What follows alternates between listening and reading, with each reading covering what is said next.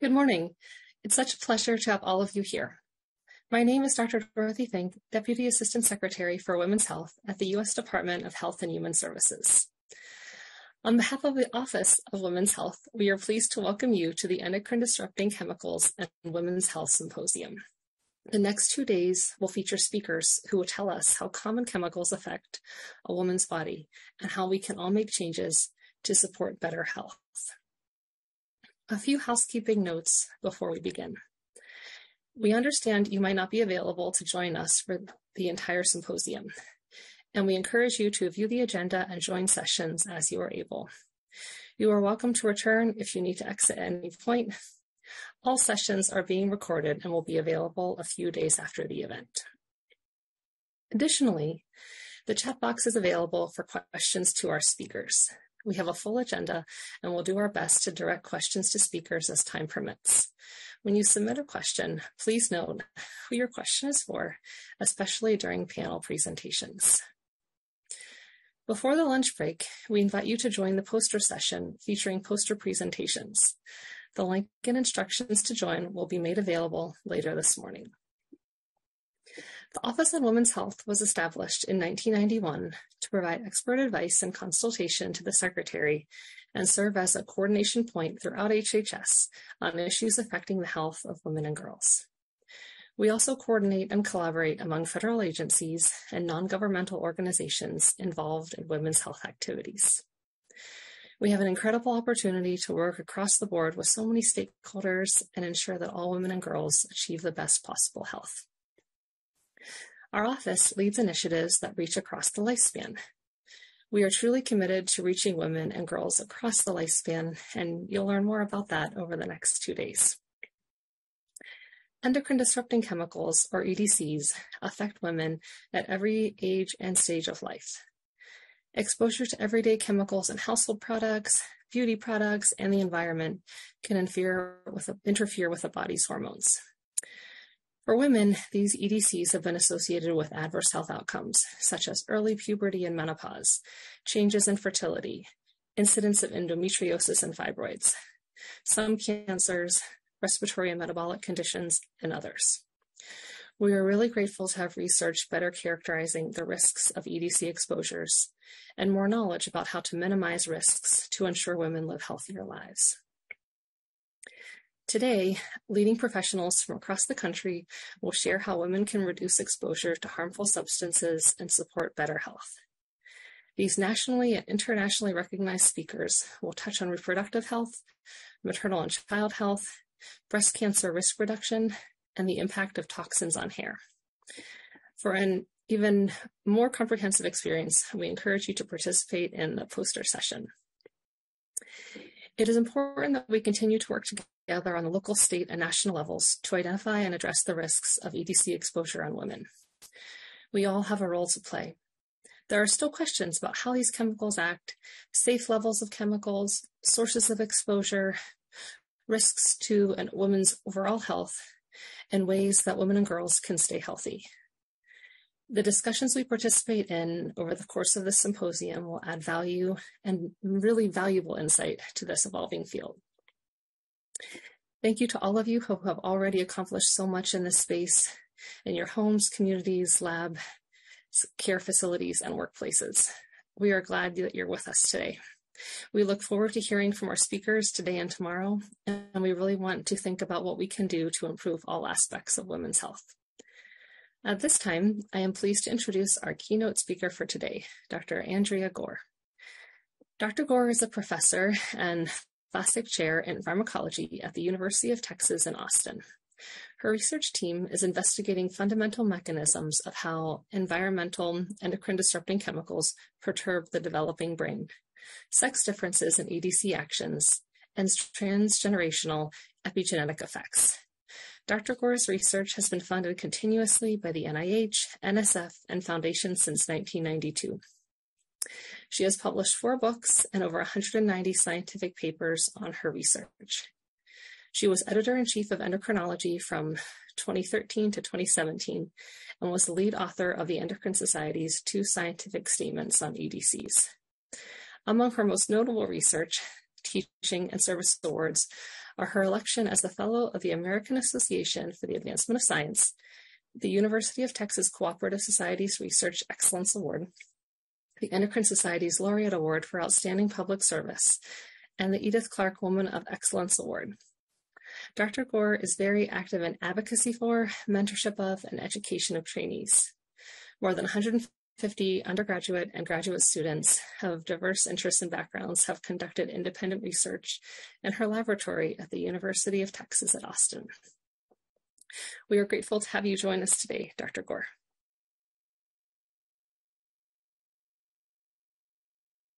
Thank you so much for that lovely introduction. And of course, I'd like to thank the organizers for inviting me to be the first speaker today. It's such an honor to be able to go first. And let me get started to move things along. So I was charged with giving an introduction to EDCs and their impact on women. So I am going to spend the first half of this talk providing background information. And I'll note that the background information I'm giving, of course, will apply to both women and men. But as I move along, I will transition more into those effects of EDCs that seem to specifically affect women. And that includes not just reproductive effects, but also effects on the nervous system, which is what I study. And so I will share a little bit of research on that as well.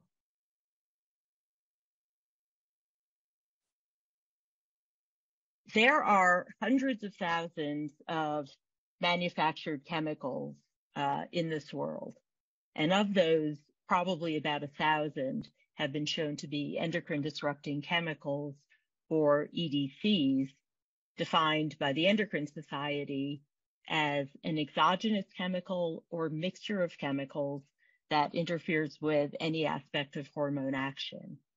Now, I'll note that while it seems from this slide that maybe there are only 1,000 EDCs, there are undoubtedly tens of thousands more. It's just that most of the other chemicals have never been tested for effects on EDCs, and I'm sure we're going to find many others.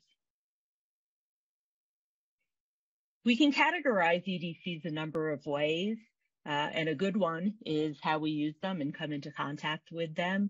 So this table summarizes some of those uses, and of course there are many others, and provides examples of each of these categories.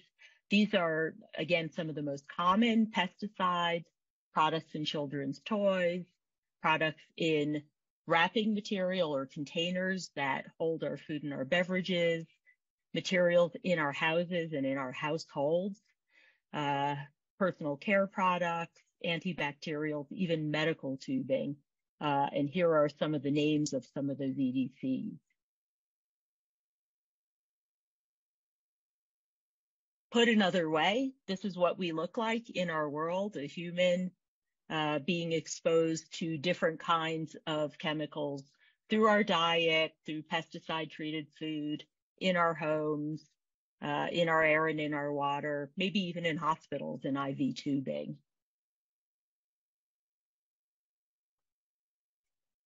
So what defines an EDC as an EDC? Obviously, it has to have some effect upon the body's hormone systems. And we back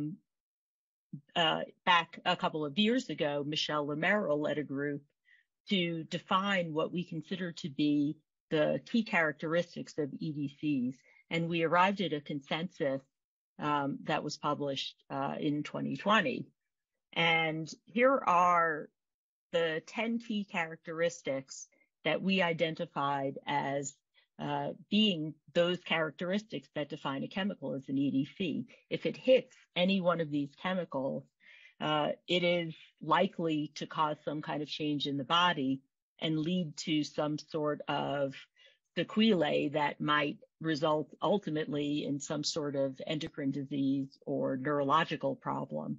And just very briefly, these characteristics included actions on hormone receptors, because we know that many EDCs act as hormone receptor agonist antagonists.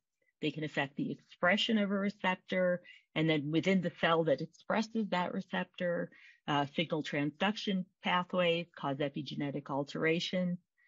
EDCs have been shown to affect the synthesis, the transport, the distribution, and the breakdown of hormones, their fate. And so you can see that there are many, many different ways that a chemical can be an EDC. The ones we know best about are those that are acting as receptor agonists and antagonists, because that's where most of the research has happened. But I think over the years, we will learn more and more about these other characteristics affected by EDCs.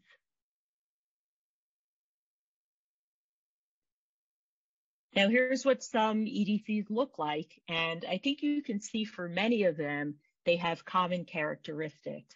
And I can also begin to introduce you to some of those chemicals. I'm sure you've heard of many, like bisphenol A and the other bisphenols.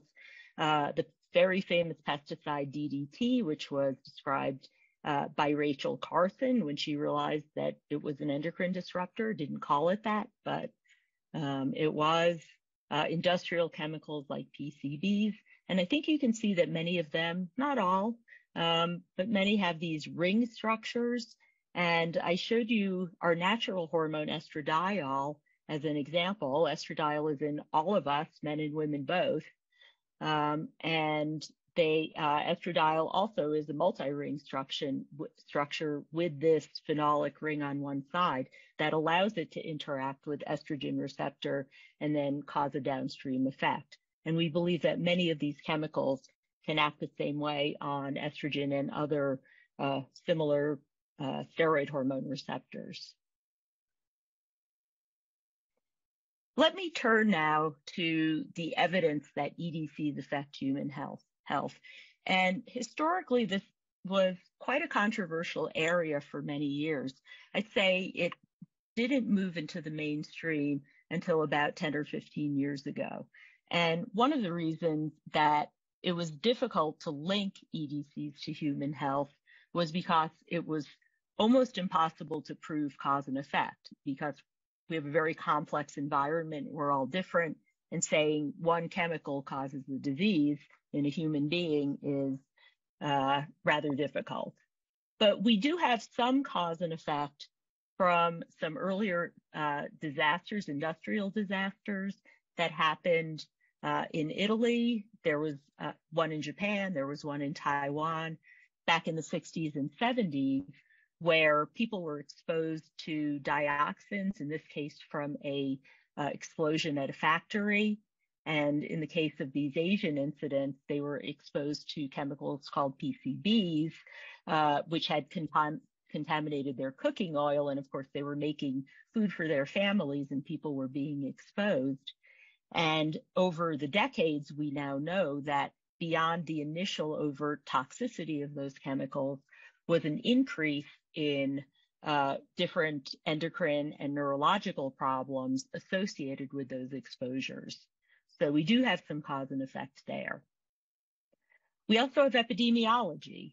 One of the best examples of a link between an EDC and a disease is Agent Orange exposure during the Vietnam conflict, where, of course, local and veteran men were exposed to this exfoliant.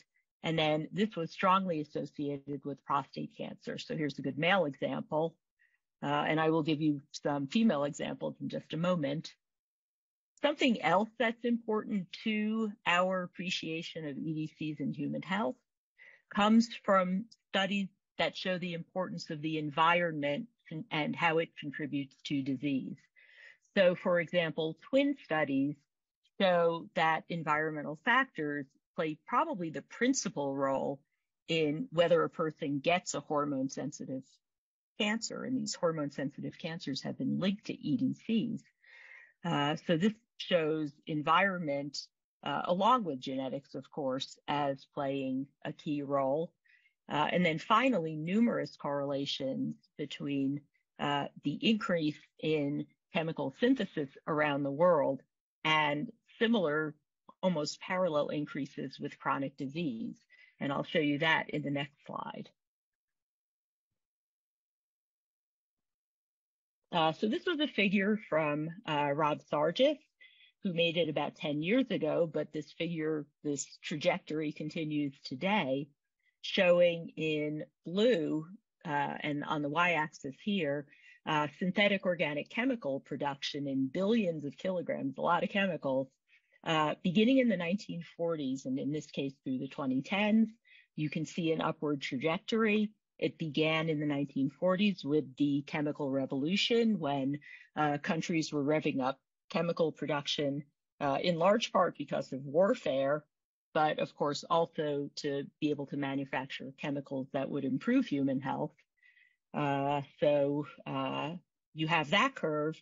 And then we also have diabetes prevalence in red, and on the y-axis going up from about 1 to 6% over that exact same period, with almost exactly the same curve. Now, some people argue that these increases in disease prevalence may be a matter of we're better at diagnosis now, but we were pretty good at diagnosing diabetes in the 1960s. There are a lot of objective criteria. So this is a great example. I'll also add that there are many other disorders that have similar trajectories that we believe similarly are related to the increase in chemical production, and that includes things like infertility, thyroid disease, certain neurodevelopmental disorders, and others. There's been biomonitoring studies, especially from the NHANES database of the US CDC, which had tens of thousands of people around the US who were interviewed for their health conditions, their diets, and from whom samples were taken, like blood and urine, and more recently, breast milk samples, umbilical cord blood, to be able to then look at what chemicals people were exposed to, and identifying that all people were exposed to chemicals, and in most cases, many different chemicals. These data from the CDC have been confirmed again and again in research studies doing biomonitoring. So again, it's really not possible to prove cause and effect in humans for EDCs and relating them to chronic complex diseases. And so this is where animal studies have really become invaluable and irreplaceable. So this convergence of human observational and epidemiological data, together with lab animal studies, have led scientists, epidemiologists, practitioners, and others to reach the strong conclusion that EDCs are environmental factors that increase the risk of endocrine and neurological disorders. EDCs have moved into the mainstream. Actually, this history began earlier than 2009, back in the late 1980s, when the NIEHS had its first meeting on the environment and women's health. So I wanted to call that out. John McLaughlin, former director of NIEHS, reminded me of that. But even so, I think it was really in the 2000s, the Endocrine Society began to play a very important role, putting together experts to write two scientific statements, the first in 2009, the second in 2015. Many of the speakers in this conference were participants in writing one or both of these scientific statements, reviewing the evidence, and leading the Endocrine Society really to be one of the very first big medical and scientific societies to come out with statements of concern about EDCs and human health. And here are the topics that they covered in those statements. And while you read them, I will highlight the ones, here we go. The ones that are obviously more relevant to this audience. All of these disorders, of course, are in, all the disorders, or almost all are in, other than reproductive tract, are in both men and women, of course. But there are some female-specific areas of reproductive health, hormone-sensitive cancers in females. Because I'm a neuroendocrinologist, even though both men and women have neuroendocrine systems, my research has shown that EDCs can disrupt neuroendocrine systems differently in men and women, and I'll show you some of my female data. But first, just a little bit on female reproductive health. This is going to be covered by some of my colleagues in this meeting, but some of the areas where EDCs are most strongly associated with female reproductive disorders: fertility, reproductive cycles and premature menopause, polycystic ovarian syndrome, endometriosis, fibroids, etc., all linked to EDCs. Now, EDCs have some special considerations for women. They have a disparate impact depending upon race and ethnicity, socioeconomic status, and other factors, including sex. Women have more body fat than men, and they can accumulate lipophilic substances such as EDCs in those fatty tissues. Those ring structures of the EDCs I showed you make them lipophilic and partition into fat. Women tend to use more personal care products, cosmetics, hair products, etc., and so they get more exposure that way. Women have unique physiological demands during pregnancy, and environmental exposure of a pregnant woman can potentially affect her developing fetus, and I will talk quite a bit more about that in a moment. I mentioned briefly that EDCs, their effects can differ between females and males, and I'll say that they can differ quite profoundly. And so underscoring the importance in research and studies to include females in this research, because so much research up to probably about 10 years ago when the NIH introduced its initiative to have a balance in the sexes in research, most work had been done in males.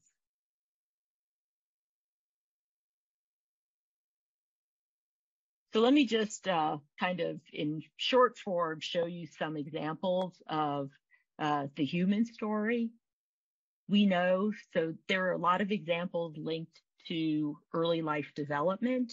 So for example, personal care product exposures are tied to girls' early puberty. Let me say that there has been evidence for more than 20 years that there has been this secular trend in early puberty across the last couple of decades. That has been specific to girls, and people have wondered why girls, because puberty in boys has not changed much compared to girls. And incidentally, there are race and ethnic differences in the timing of puberty as well. But some of the EDCs that have been tied to this early puberty are those EDCs that are considered to be estrogenic and act through estrogen receptors. And that includes things like parabens and phthalates that are in personal care products. Other studies had big headlines about chemicals disrupting sexual development, and these are really referring to early puberty as well, chemicals in cosmetics and soaps. Other personal care products, not just children, but adolescents and adults. And then, of course, connecting this between mothers and their children, there was this study showing that concentrations of perfluorinated compounds, these are these forever chemicals, the PFASs, that are being talked about all the time now in the news as having adverse health effects. We now know, I don't study PFAS personally, but many groups have shown excellent data showing that PFAS are also endocrine disruptors, and here showing that what's in the mother can actually get to the fetus and affect postnatal birth in the girl. And then finally, several other societies have taken strong stands on their concerns about exposures to EDCs. and in particular, their impact on developing children. And I saw chat questions are popping up, and I did see a chat question on PFAS, and it is considered an endocrine disruptor, along with these industrial chemicals like PCBs, along with the plastics and BPA and phthalates, the pesticides and fungicides like DDT and chlorpyrifos and vinclozolin, etc. Okay, so moving on, let's now focus in a little bit more on the mother and her developing fetus. And this leads me to introduce this concept we call DOHAD, or the developmental origins of health and disease. DOHAD postulates that when we are exposed to some sort of environmental factor early in life, it may change us or program us in some way that may not have any sort of manifestation at that time of exposure, but that change will lead us to develop in a different way, a different developmental trajectory. And so this concept has been absolutely crucial to the field of EDCs because of all the research that has demonstrated critical periods of development during which there is particular vulnerability because we're developing rapidly. We're undergoing, all of our organs and cells are developing and multiplying during these periods, these critical periods. We tend to have very exquisite hormone sensitivity to our natural hormones, where you might imagine that exposure to EDCs may have quite a potent effect if we're so sensitive to the hormones at those ages. So this concept really underscores the point that the timing of exposure to environmental chemicals, or indeed any kind of environmental perturbation, really is everything. If we're exposed as a fetus, an infant, a child during puberty, it's possible that's when we'll be most likely to develop or to be changed, and then later on have some sort of endocrine disorder. Of course, every life stage is sensitive, so don't think you're out of the woods after you go through puberty, but these developmental periods are particularly important. And again, this DOHAD concept is that the manifestation of disease may not occur for years or for decades. Much of what we know about DOHAD actually originated from what we call the DES story. Diethylstilbestrol, or DES, was a pharmaceutical estrogen prescribed for many decades in the early to mid 20th century in this country, and at different times in other countries, given to women to try to avert losing their pregnancies. And as an aside, I'll say that it turns out DES didn't help with that. But what DES did do was expose not only the woman, but her developing fetus to this very powerful pharmaceutical estrogen. And the reason that it kept getting prescribed for all those years was because when the babies were born, they looked perfectly fine. The problem was when the girls grew up, they were often found to have malformations of the uterus or the reproductive tract, and a percentage of them actually developed a very rare vaginal cervical carcinoma that up to that point had not been seen in young women. And physicians and researchers, especially at NIEHS, were doing research and made the connection between the prenatal exposure to the fetus and these reproductive abnormalities and cancers in girls later on in life. And so that's why we consider DES the poster child. It shows that pharmaceutical estrogens can cross the placenta, which people didn't think at the time, that the fetus is sensitive to these substances, and that developmental programming happens differently, of course, in the sexes and is dependent upon timing. So now I'm going to move on to talk about some of the research that's going on in my lab. We use a DOHAD model, but we do it in Sprague-Dawley rats. And the beauty of the rat model is we can really prove cause and effect between exposure and disease. Here's a little picture of what we're trying to represent in our model. And we'll start with a male and a female rat, breed them. And this adult now is pregnant. So she, during her pregnancy, is exposed to EDCs.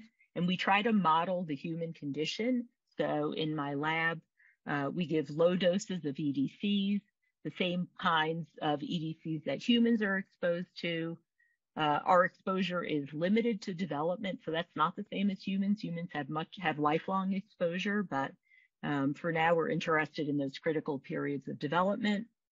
And of course, we have a control, a vehicle, placebo that we can give our rats. We can look at effects in the mom. We could look at effects in their children. Those are the offspring. And we're also affecting the next generation, the grandchildren, because in a developing fetus are the germ cells that are going to become the gametes. So we're hitting 3 generations at the same time. Okay, so here's what it looks like when I give a research talk, developmental exposure in utero. Here are the exposed animals. So this is our DOHAD model. They were exposed kind of in the middle to end of their gestation. We have done a lot of research on single chemicals. We're also doing work on mixtures because that also is the human situation. We look at combination of EDCs with other stressors, and much of the work is focused on sex differences. Of course, today I'll talk about the findings that we make in our females. And a little later, I'll talk about the future generations because of that germline exposure that happens and allows for the transmission of exposure effects across generations. So what I'm going to start with is a very big overview because we've done a lot of studies. Much of it is published. I'm just going to talk you through one story, but let me give you at least a taste of the kinds of endpoints that are affected by prenatal EDC exposures in our rat models, where we actually can show cause and effect, and where this kind of work, obviously, I'm just one of many researchers, but where our body of work makes us very confident these effects are happening in humans. And we look at our animals at different ages, as newborns, adolescents, in adults, even in aging. And then I won't expect you to read these whole long lists of the kinds of endpoints that we've looked at, but we look at development and growth, body weight. We look at behaviors. We're a behavioral neuroscience lab. We do many kinds of behaviors, social behaviors, sexual behaviors, different kinds of affective behaviors like anxiety. Emily Hills in the lab is doing some learning and memory work. And timing of puberty. We can look in the brain. The other beauty of the rat, of course, is we can look at what's going on in their brain as far as molecular and cellular changes. We've even looked at reproductive aging and found that our animals have premature reproductive aging similar to the early menopause that is seen in women and associated with endocrine disruptors. So I'm just going to tell you one little story about this DOHAD work that we've done. So in this study, we used 2 different endocrine disruptors. One is the PCB mix, Achlor-1221. The other one is vinclozolin, which is a fungicide used in the crop and sod industry. We chose Achlor-1221 because we know it's weakly estrogenic, so it's hitting the estrogen receptor. Vinclozolin is hitting the androgen receptor. And PCBs have been banned for many years, since 1979, under the Stockholm Convention, but they're still around. So we call these legacy chemicals because we're still exposed to them through contaminated soil and water and accumulation up the food chain. Vinclozolin is still in use in the US, banned in the EU and Australia, and found in contaminated food and drink. We give the exposure we feed them to the moms or the vehicle. Of course, we have a vehicle during gestation. The babies are born, and then we look at a number of different outcomes. So I'm going to talk about mate preference. I don't think people think about the links between endocrine disruptors and the brain very often, but the developing brain in the fetus is one of the most hormone-sensitive organs in our body. I would argue that the brain is actually more sensitive to estrogen than even the reproductive tract, just the abundance and expression of hormone receptors. And so we're interested in how EDCs affect the developing brain through these changes in hormone action. We looked at how do EDCs impair reproductive success through early life programming of the brain circuits that control reproductive physiology and behavior. And so the way we assess this is to take one of our female rats who was exposed either to an EDC or a vehicle prenatally. There's no exposure after that. And then we let her choose between two males. One of these males has testosterone in his body. One of them does not. We castrated that male. And naturally, in the wild, a female will choose a male with over a male without testosterone. And so we do a mate preference test. We have one male over here on the right without testosterone. We have a male here on the left with testosterone. Here's the female running around. We can track her and see where did she spend her time. She visited both males, but in this case, she's visited the testosterone male well or more, which would be expected. And here's what some of the data look like. What we found was that the EDC treatment did disrupt the female mate preference. So let me orient you to this slide. What these data show here on the left are the vehicle group. It's a 3% DMSO vehicle group. And they're choosing between a no testosterone male, that's the white bar, and a testosterone treated male, that's the lined bar. And you can see the female prefers the testosterone male. They like spending time with other animals. They're very social, but she prefers him. We saw a similar effect in the female who received vinclozolin. She spent more time near the testosterone male. And although there was you could see the slight preference in the PCB treated family or females, that was no longer significant in the females that got PCBs prenatally. That's the estrogenic PCB. So we wondered, was that because they just can't smell, or, does their olfactory system not work? Or is it something else? So rather than offering them a choice between two males, we let the males urinate on filter paper, and we used their filter paper. And then the females ran around and chose between the filter paper, and they spent more time with the testosterone male soaked urine than the other male for the control, for the vinclozolin, but that was again abolished in the PCB treated females. So this disruption in odor preference probably explains the disrupted mate preference. So the next question is their olfactory system not working? Maybe the PCB females lose their sense of olfaction. And so we did the next study to get at that. It's called habituation dishabituation. And the way that works is we take a female in her cage. We offer her a little piece of filter paper. And the first piece of filter paper might be from one type of male. And the first test, so this shows how much time she spends investigating it. She spends about 15, 20 seconds investigating it. Then if you give her the same paper repeatedly, she loses interest. That's normal for a rat. All the rat groups did that. So they could detect an odorant, and they also lost interest in that odorant over time. If you then switched and gave them the opposite odorant, they all increased their exploration, not as much as at the beginning, but you could tell they could differentiate. And so what this shows us is that the animals were perfectly capable of continuing to do olfactory discrimination. So that was not how the PCBs disrupted the mate preference or the olfactory preference. So the next experiment thought, okay, well, maybe they have a sense of smell, but maybe the neural pathway that converts or that conveys olfactory processing to the brain and then causes some sort of behavioral output might be deficient. And so we were able to test that too. Again, the beauty of rats.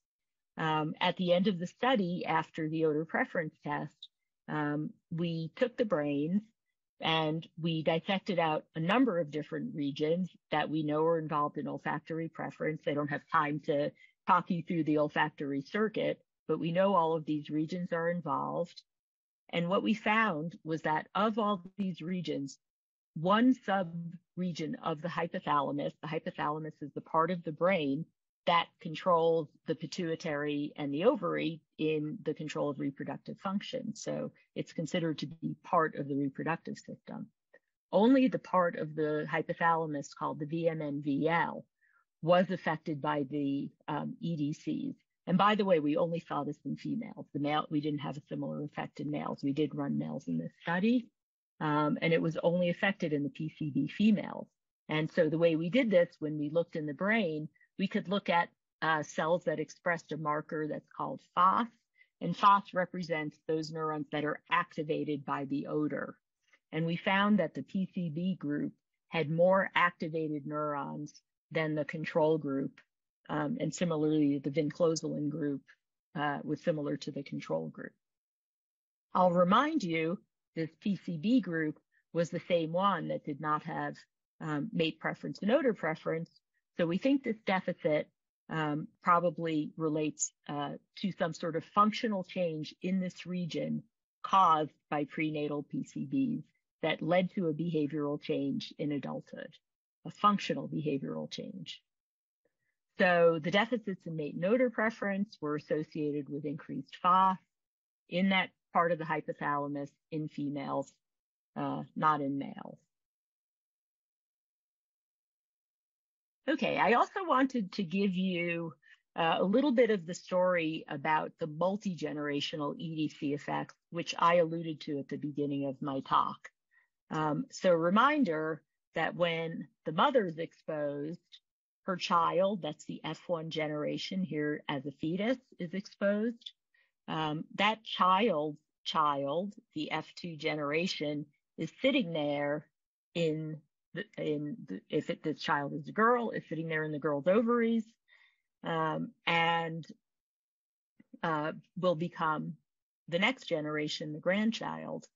We also know from an increasing body of work from a number of labs that if you breed animals out to an F3 generation, a great-grandchild, these animals have not been exposed to the EDCs. The F2 generation is the last generation to have received any kind of EDC exposure. And so this generation, if you see a phenotype, must have received some sort of heritable information from the previous generations. And we believe that this happens through what we call epigenetic mechanisms. We don't believe that what's happening in these guys is mutation or genotoxicity, because certainly in my studies where we're doing the exposure to low-dose EDCs, we don't expect there to be an increase in mutation rate. Whereas epigenetic changes, which are changes not to the DNA backbone or the DNA structure, which would be mutations, epigenetic modifications are those that affect whether and how the DNA is going to be expressed and be turned into proteins and functional units that then are involved in physiology and behavior.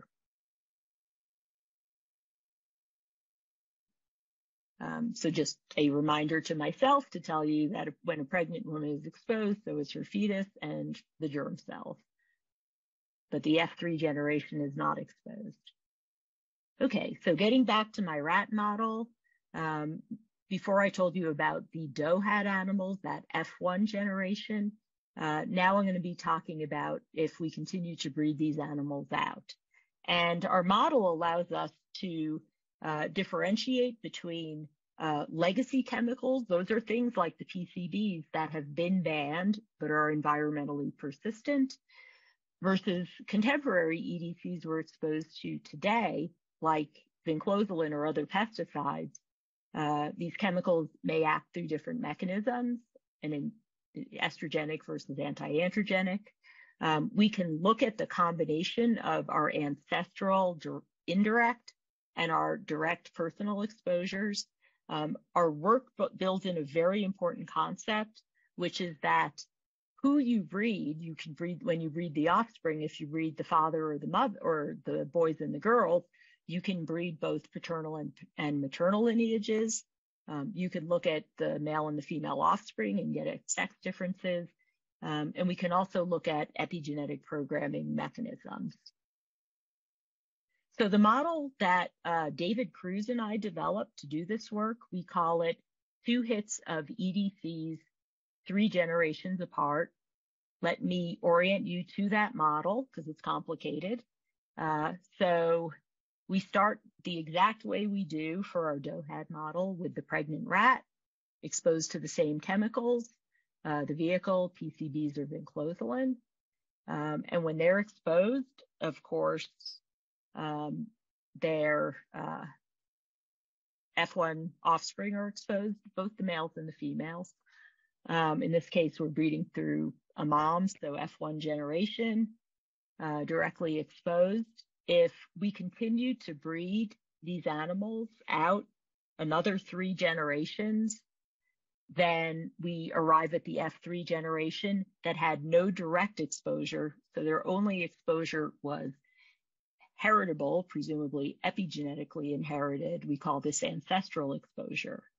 The second hit of EDCs, 3 generations apart, is given to F3, a subset of these F3 females, or the F3 males will breed them with untreated females.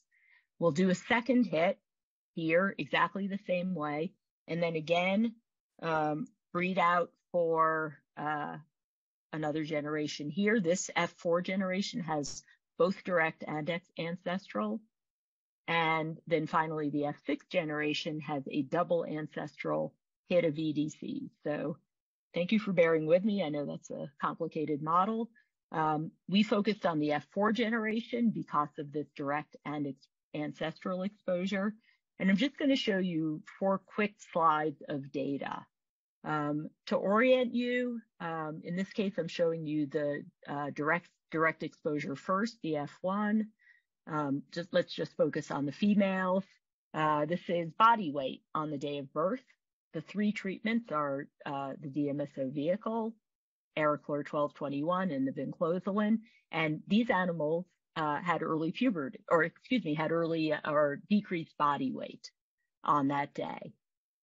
When we breed out 4 generations later, there's a second hit. So the double hit is indicated here, DD, D2 vehicle, the same hit or a different hit if we switch the order of the chemicals, breeding through maternal and paternal. And through the maternal line, we had no effect on body weight. But in the paternal line, I think you can see there are lots of effects on the body weight after birth. So we have these emerging phenotypes, if you will, across generations. Now I mentioned puberty mistakenly before. Here's the puberty data. Actually, in this particular study, puberty was not significantly earlier, it was a little earlier in the females. But early puberty emerged in the F4 maternal generation, breeding through the females. The females in the F4 paternal generation, in this case, did not have a change in the timing of puberty. We did a lot of behavior. We looked at in the open field test, which looks at the time rats spend in a big box. They tend to like to be in the corners. The more time they spend in the corners, the more kind of risk averse they are. I'm just going to show you the F4 maternal. In this particular case, we saw a difference in this group in particular that got Ariclor ancestrally and vinclozolin more recently. This behavior was not affected in F1, so it emerged across the generations with that second hit. And finally, we did a lot of work on social interaction dynamics, looking at time rats would spend choosing between either another rat or nothing. And rats tend to be very social. So Ross Gillette worked out this whole machine learning tool to be able to assess sociability, and found in the F4 females again, both the maternal and the paternal lineage each showed decreases in the non-social time compared to the control group. And you can see that here to a lesser extent in the paternal generation. Okay, so let me wrap up the 2-hit 3 generations apart model, showing that each generation had a unique phenotypic response to EDCs. We refer to the emergent phenotypes as those caused by EDCs that accumulated over generations, where there may not be an F1 phenotype, but where a phenotype may emerge, especially after that second hit in the F4 generation. Whether the animal got the same EDC hit or a different one across generations played a key role in determining the outcome. We think this is relevant to both humans and wildlife because as EDCs come onto the market, this is overlaid on our historical exposures. Although I did not show you any male data, you can look at my papers and see that almost everything we look at, we see sex differences. And as you saw, the maternal and paternal lineages played key roles in determining outcomes. So whether you inherited it from great-grandparents that were male or females made a difference. So let me end here with some take-home messages and future directions. EDCs affect women's health, and this includes reproductive health, as well as other domains in the world of endocrinology and neurological and behavioral areas. Sex differences are common, underscoring the importance of including females in all studies. Individuals experience multiple environmental perturbations throughout their life history, such as EDCs and other stressors, and their combination will shape the individual's phenotype.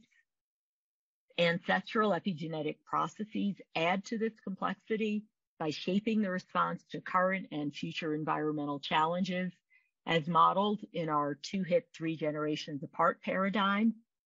And what we are trying to do now in the lab is to pursue how the transfer of epigenetic information from one generation to another and from the germ cell to a somatic tissue such as the brain can happen and result in neurobehavioral changes.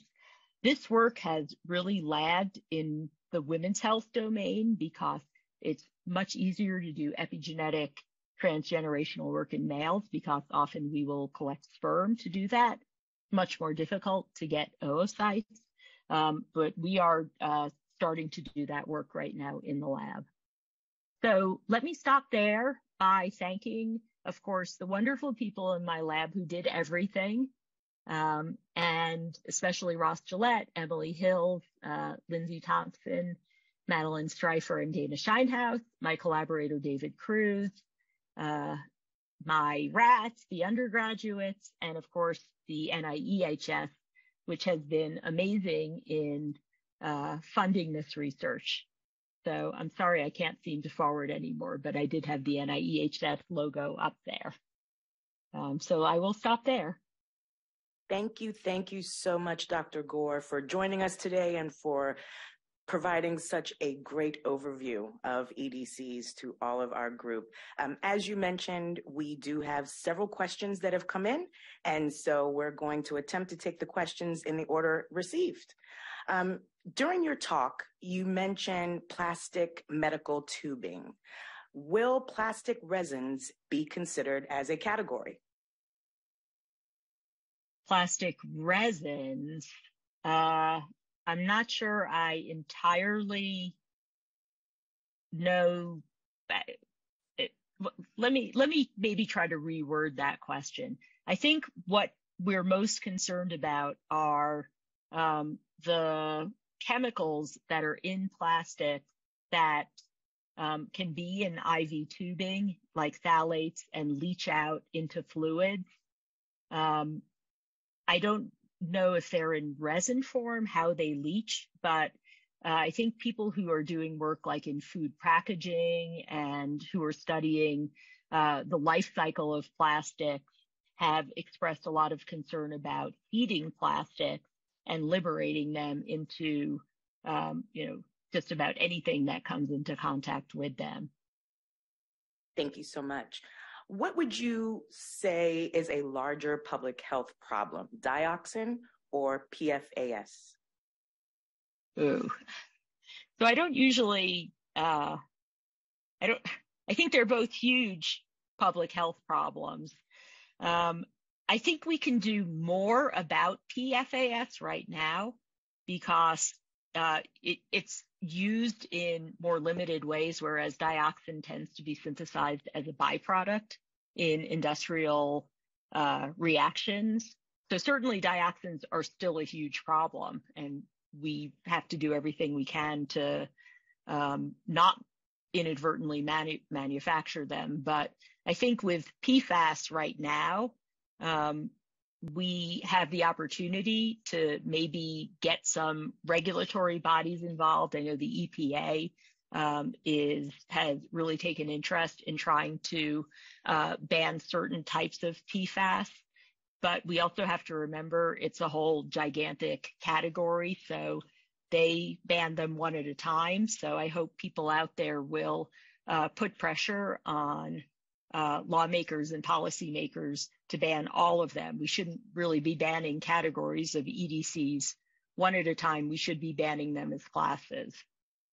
Thank you so much for that. Can EDCs accumulate in human tissues? Yes, that's an easy one, especially lipophilic tissues like fats. Okay. Increases in diabetes also follow the increasing prevalence of the Western diet. Have you found any research that address the Western diet as it integrates and has an impact on EDCs? Right. So that's a great question. So and it really kind of gets to a bigger question, which is that every disorder that is studied as associated with EDCs is multifactorial in the contributions to what are going to cause that disease or not. Of course, there's the genetic side of things. There are all sorts of lifestyle issues, not just diet, but exercise and where you live. Do you live close to an area where there's a lot of industrialization? So I haven't done that work myself, but there have been some groups, epidemiological groups and clinical groups that have related how much of certain chemicals are in the body to the likelihood of having a certain kind of disease, including diabetes. And those studies are really good because they take into consideration the other lifestyle factors like obesity or diet. And what many of them have shown is that even if you factor out the other factors, the EDCs alone are a contributor to that increase in prevalence in diabetes. Great, thank you so much.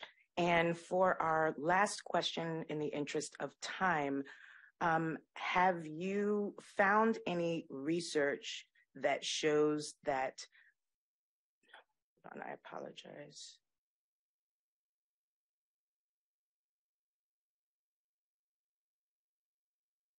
any long-term studies regarding progesterone or other fertility assistant medications that may be available?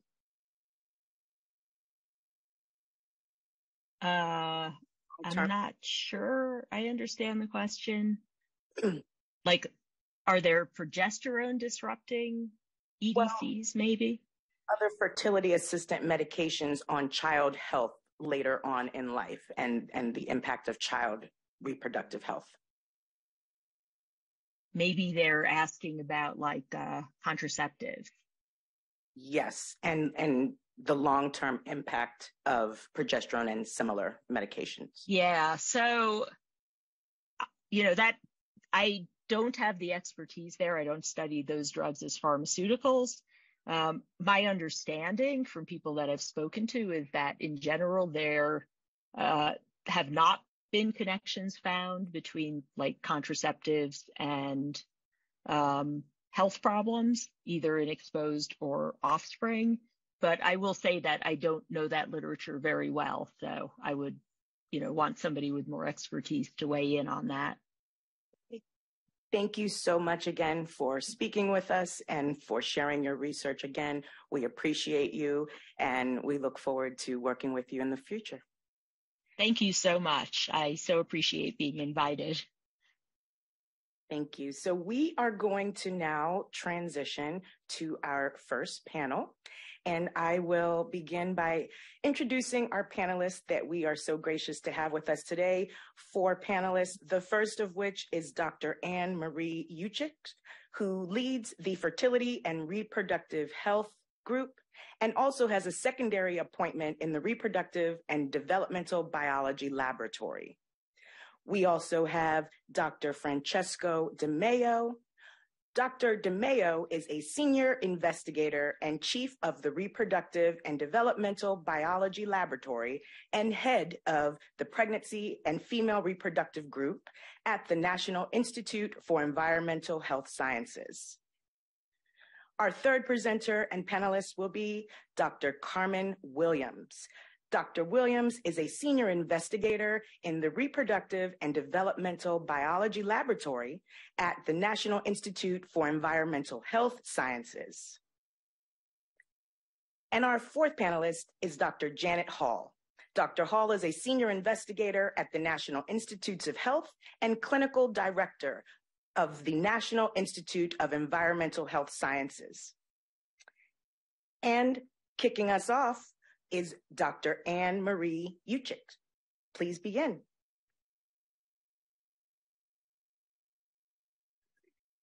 Thank you very much for that introduction. Thank you for inviting me here to speak today. I am going to talk about our research with vitamin D and fertility and reproductive health. While we focus on many chemicals within my group, this is the focus of my talk today. So vitamin D is known as the sunlight vitamin, and that's because it's synthesized in the skin in response to ultraviolet B radiation exposure. And it can also be absorbed from the diet, fatty fish, and fortified milk products. Either way, vitamin D circulates through the body to the liver and is hydroxylated to form 25-hydroxyvitamin D or 25-OHD, which is how I refer to it in this presentation.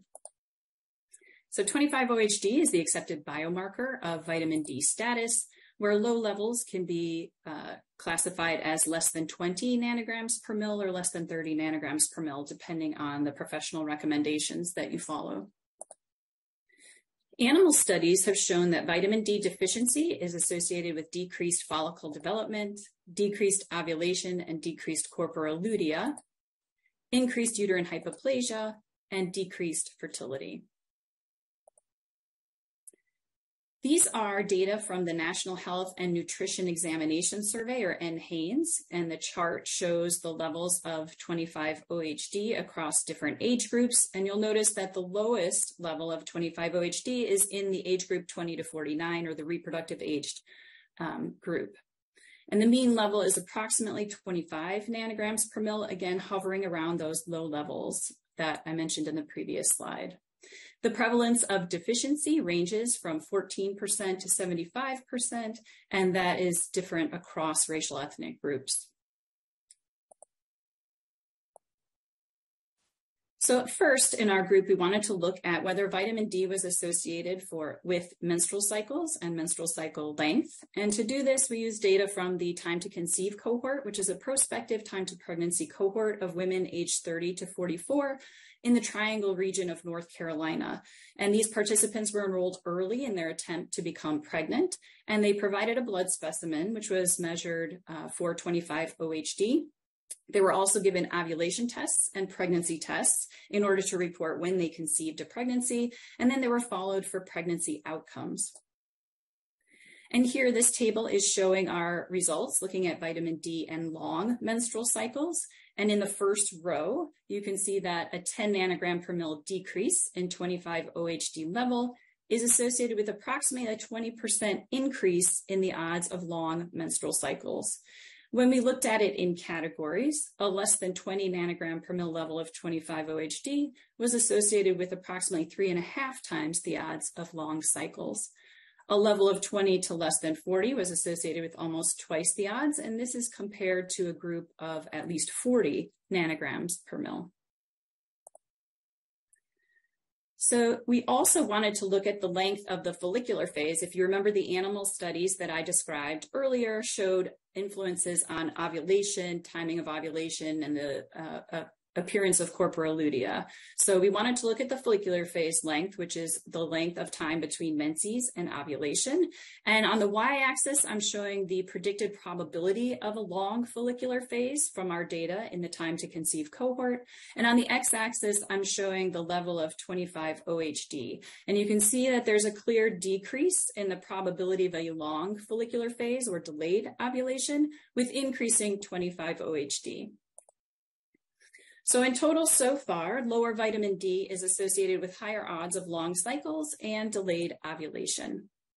We next moved on to looking at vitamin D and the probability of conception. And this table shows the results of that analysis, 25-OHD and its association with fecundability, where fecundability is defined as the probability of conceiving in any given menstrual cycle of attempt. And the fecundability ratios are shown in the right-hand column. And for a 10 nanogram per mil increase in that first row, you see a 10% increase in fecundability. So increasing 25-OHD was associated with increased probability of conception. When we looked in categories, there was a tendency for people with less than 20 nanograms per mil of 25-OHD to have lower fecundability, although the confidence interval was wide. And there was a tendency for people in the highest category to have increased fecundability, so a 35% increase for a level of at least 50 nanograms per mil. So to put our results in context, these are all of the existing studies of 25-OHD and the probability of conception. And on the y-axis, I'm showing their measure of effect, whether it's a risk or an odds ratio. And across the x-axis, you can see the first authors for the studies that have been published in this area. And as you look across, all of the effect estimates are above 1, which indicates increased fecundability or increased probability of conception. So the existing literature supports an association between vitamin D and conception, although with varying levels of precision. And in our study, the association was seen at high levels of 25-OHD, at least 50 nanograms per mil. So we then moved on to looking at vitamin D and pregnancy outcome. And in our data, 25-OHD was not associated with a lower risk of miscarriage in either our unadjusted or adjusted models. However, there was a meta-analysis published last summer where they looked at a 25-OHD level of less than 20 versus greater than 20 nanograms per mil. And you can see that they're reporting almost twice the odds of miscarriage in the group with less than 20 nanograms per mil of 25-OHD. And they also looked at less than 30 and greater than 30 nanograms per mil, and again reported an odds ratio of 1.6. So increased odds of miscarriage for lower levels of 25-OHD. So then we wanted to look at the underlying pathways that might relate vitamin D to menstrual cycle function, conception, and potentially miscarriage. And so we started to look at endocrine pathways, and in particular, there are some of the animal studies suggested that decreased estrogen might be a pathway for the effects of 25-OHD or vitamin D on reproductive function. However, in the literature, we've only found 4 studies that have looked at this, and lower vitamin D was associated with lower estrogen in 2 human studies. The figure comes from a paper where we looked at 25-OHD and estradiol across the menstrual cycle. And across the menstrual cycle, we see lower levels of estradiol for the lower 25-OHD group. However, 2 other studies did not report this association.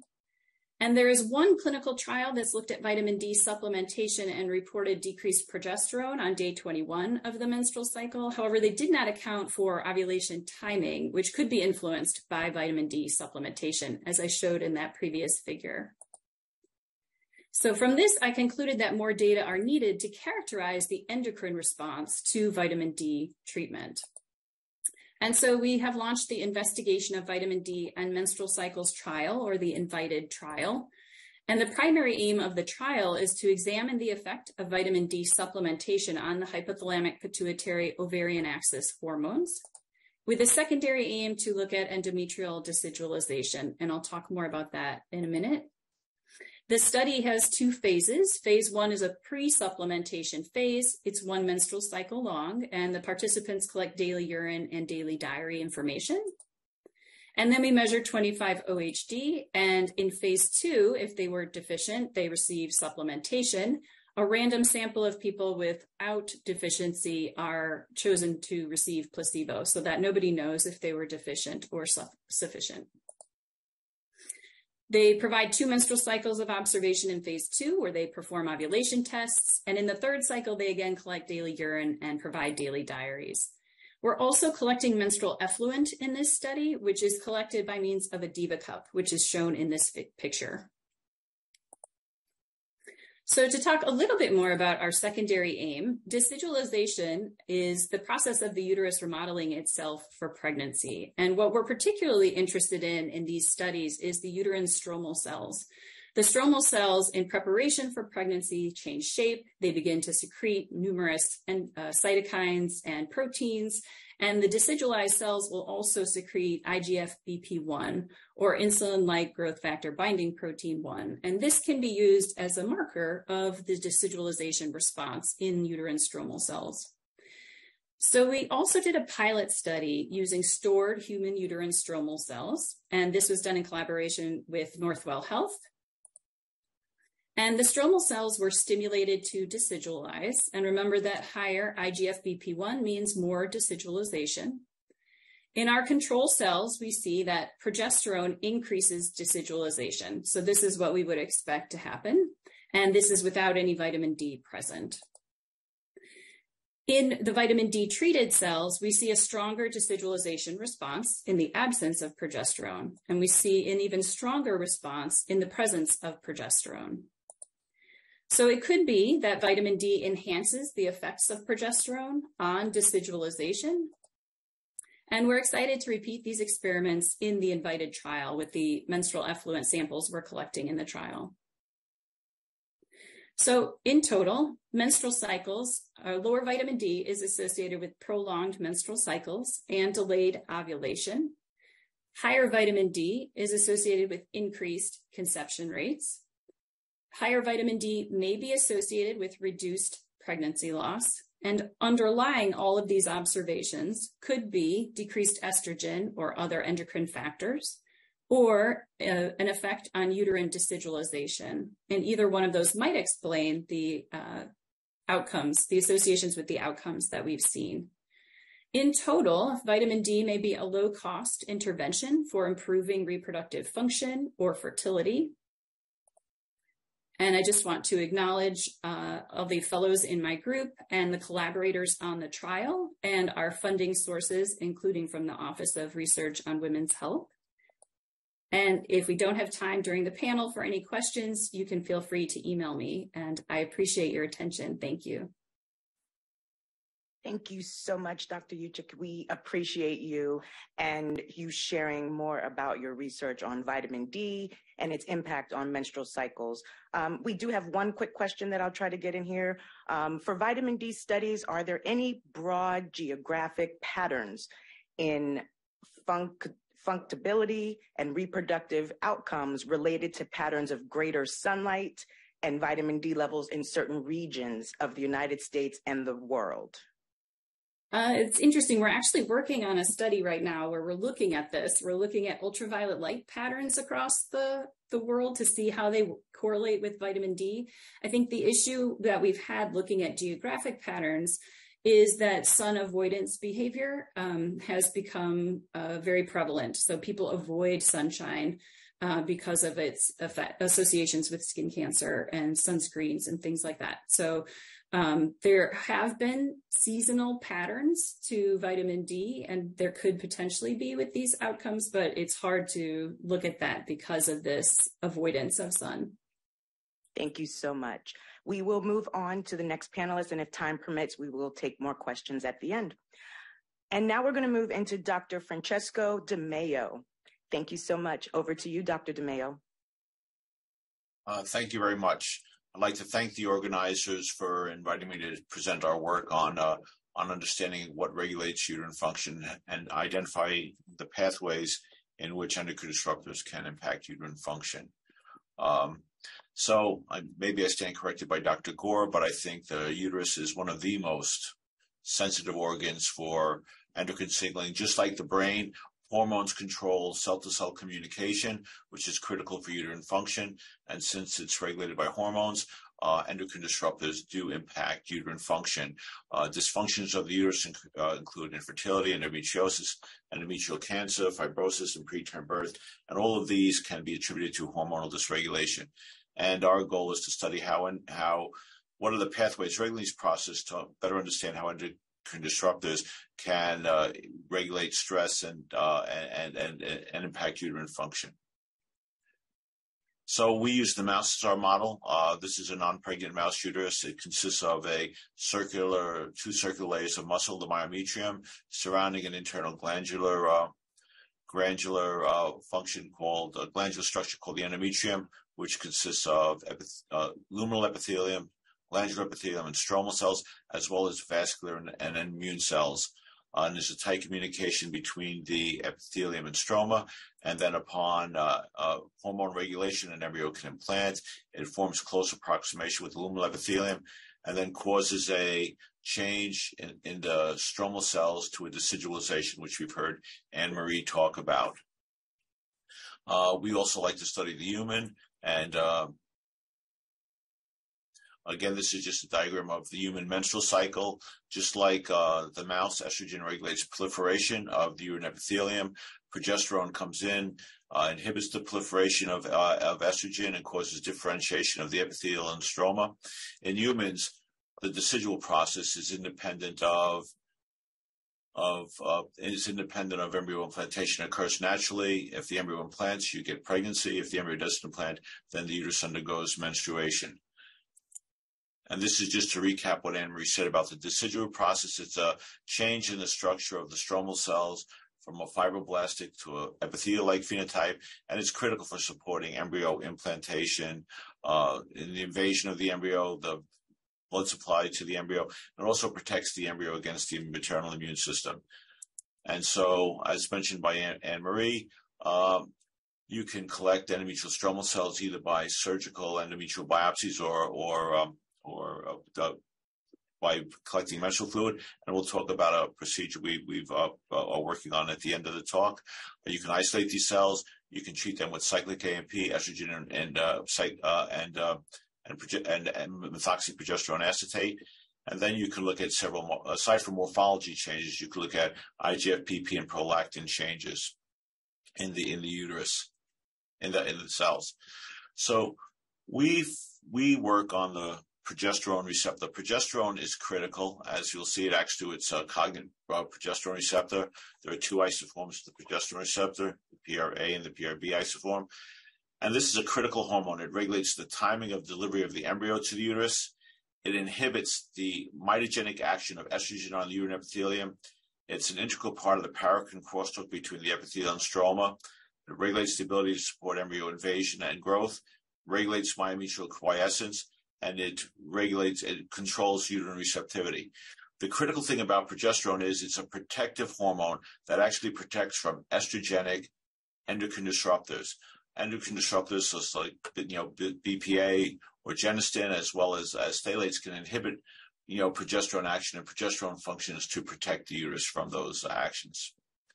And this is just a progesterone receptor diagram. It has a ligand binding domain, which binds the hormone, a DNA binding domain, which binds the DNA, and then it's got a long amino terminal.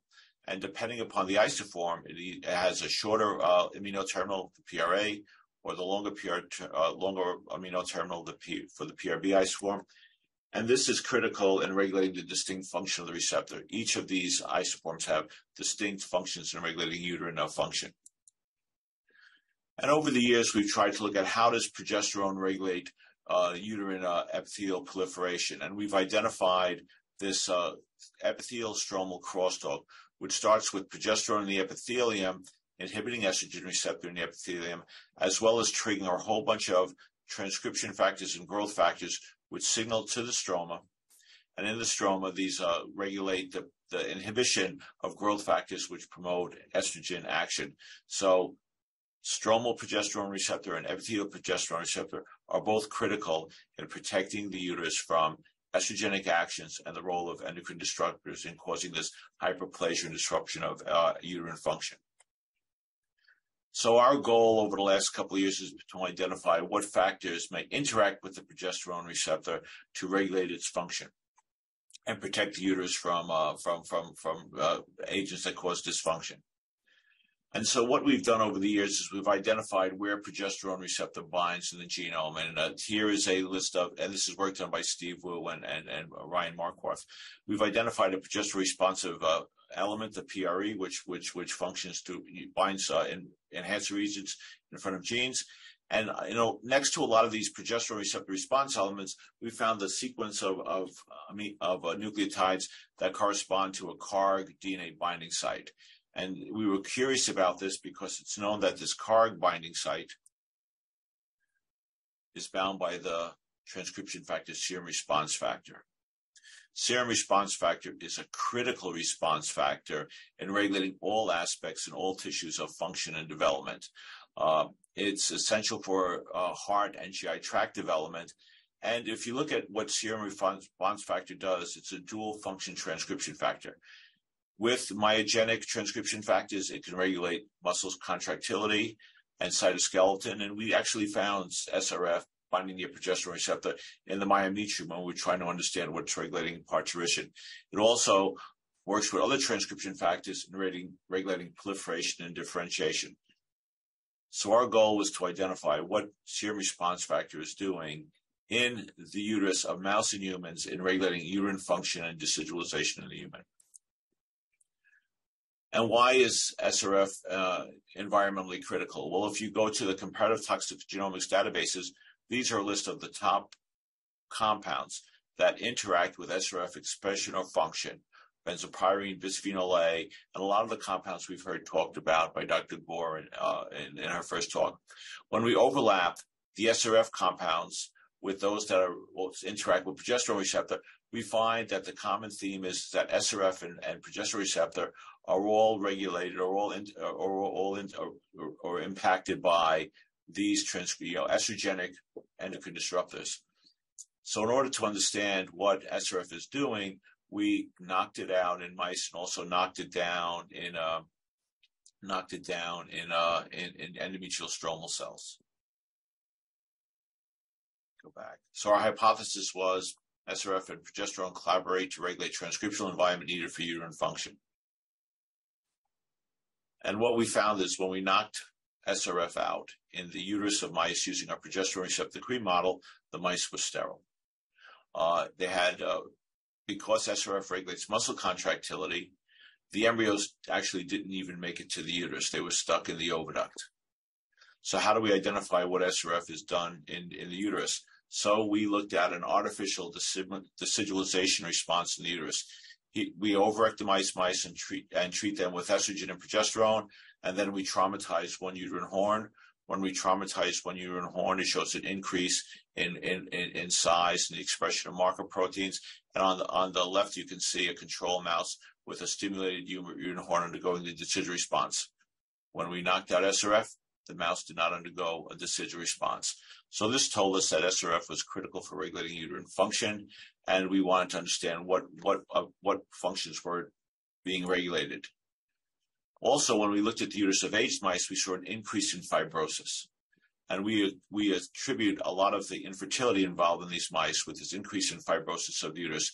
This is a Mason trichrome stain, blue stains, a lot of extracellular matrix proteins.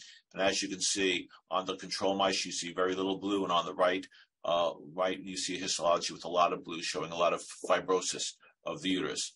So we went and asked, what is the role of SRF in regulating progesterone's gene expression? So we conducted RNA-seq, and here is what happens when you overactimize mice, treat them with progesterone, and knock out SRF. And you can see that we have downregulation of SRF, which was nice because we knocked out SRF, along with a lot of cytoskeleton proteins, MYH11, taglin, and ATAC2. What surprised us was on the right, we saw an increase in a lot of estrogen markers, lactoferrin, MUC1, as well as a lot of inflammatory markers. So when we looked at the bar graph on the right, we see that we have upregulation, a lot of inflammatory pathways, and we have a downregulation of a lot of anti-inflammatory muscle pathways, and glucocorticoid and dexamethyl pathways are anti-inflammatory pathways. This told us that SRF is critical for controlling the inflammation in the uterus in this case. So then the next thing we did was we compared the transcriptomes of wild-type mice treated with progesterone with SRF knockout mice treated with progesterone. And the non-intersecting areas are those that are regulated independent of progesterone or SRF. And what you can see is that progesterone regulates a lot of anti-inflammatory pathways when you knock out, and when you treat with knockout SRF, we have a lot of increase in the inflammatory pathways. And this just shows the upstream regulators when we knock out SRF are all inflammatory pathways and myogenic pathways. So what SRF is doing is it's helping progesterone control the inflammatory milieu of the uterus. So how does this relate to humans? And so we underwent decidualization in endometrial stromal cells, and we knocked down SRF, and we looked at what the gene expression pattern was. And you can see that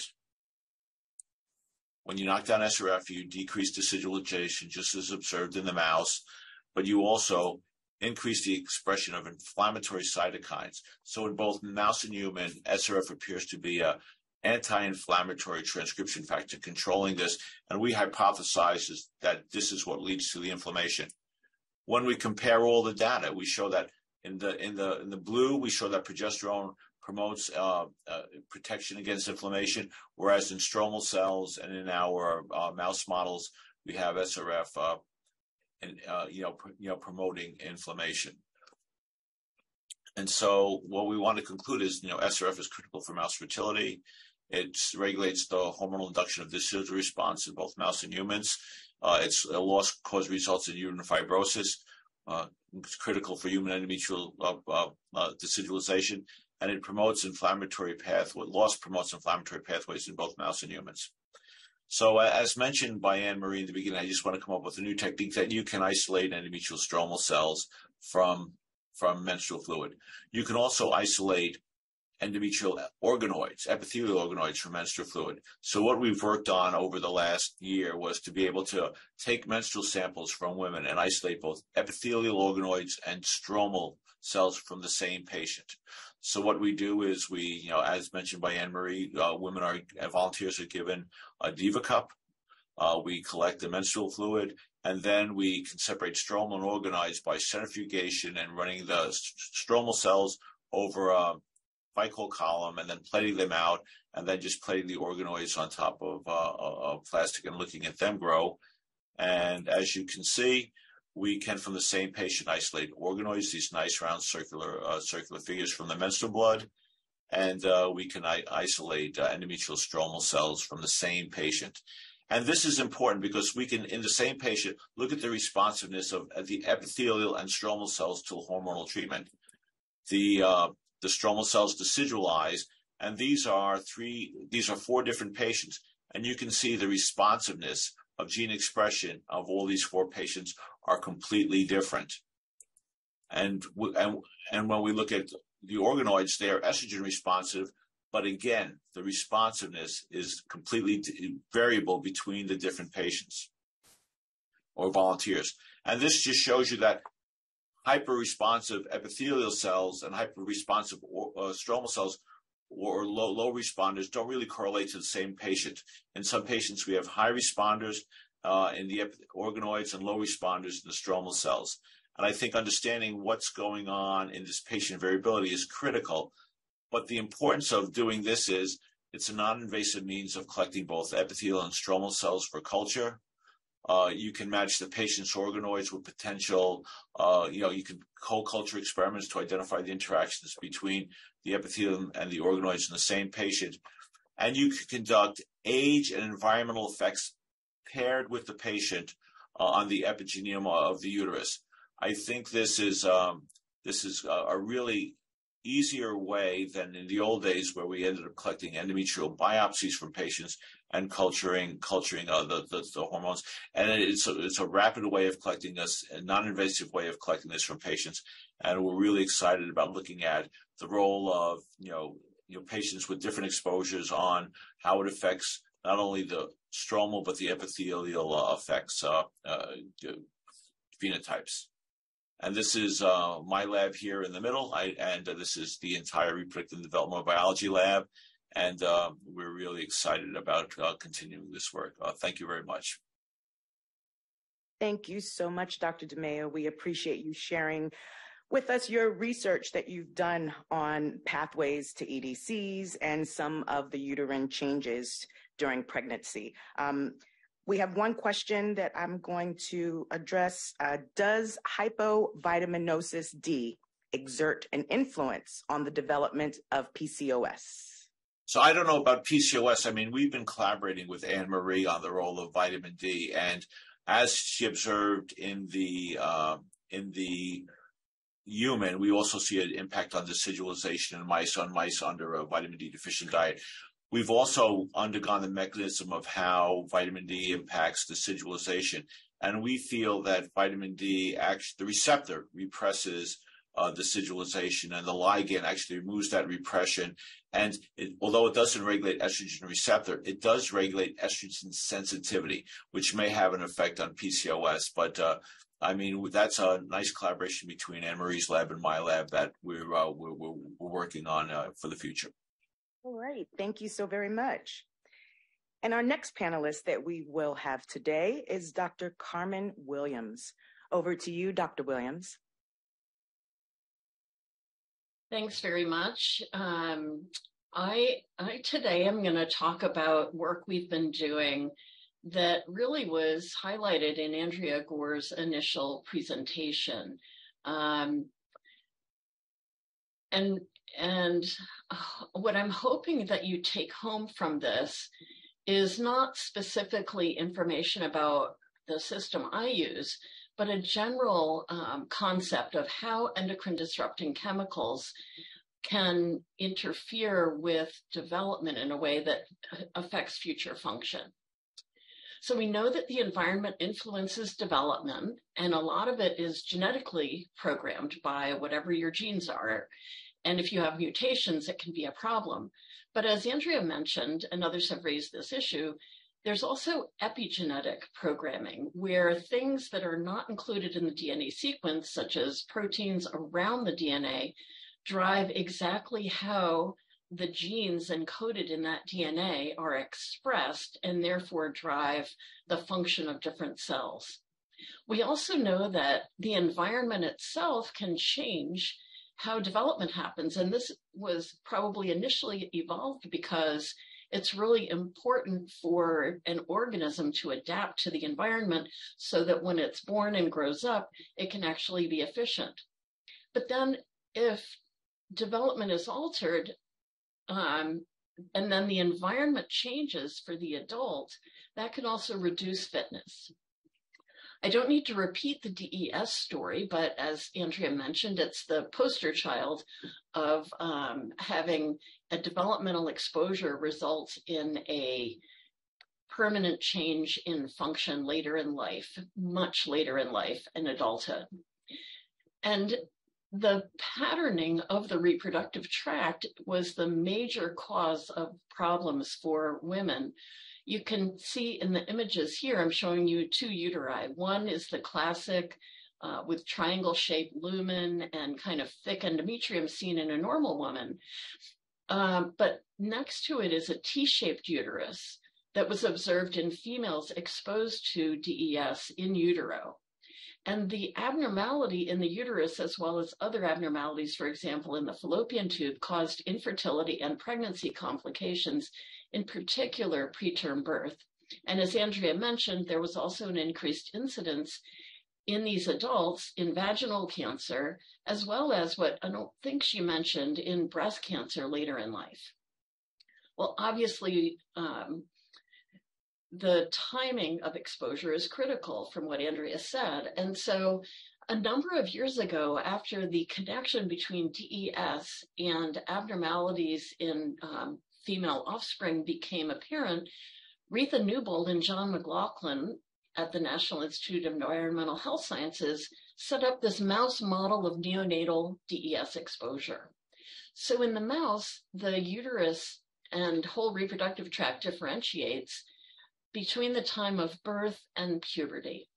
So it's already formed. So the major structures are formed at birth, but they don't become the mature shapes and functions until really close to puberty. Well, if you expose a mouse to DES after birth and then let them grow up, they are all infertile as young adults, and then over 90% of them develop uterine cancer as older adults. What I think is super interesting about this model is that if you actually remove the ovaries pre-pubertally, so before they have their own endogenous estrogen on board, they never get cancer. And that tells us that this DES-induced cancer requires a second hit of estrogen. Well, we don't give DES anymore, right? But there are plenty of estrogenic and endocrine disrupting chemicals that are in the environment, as has been reviewed already. In addition, we actually give soy-based infant formula to many babies, and within soy-based formula are isoflavones, the most abundant of which is genistein. So Retha and John McLaughlin set up, another trial to say, well, these are natural estrogens, unlike DES that's a pharmaceutical. And if you give genistein at the same time, and then measure levels of genistein in the mouse serum, you get a range from about 6 down to 2 micromolar. Well, this is almost exactly the same range of genistein that you find in the serum of human infants who are drinking soy-based infant formulas as their only source of nutrition.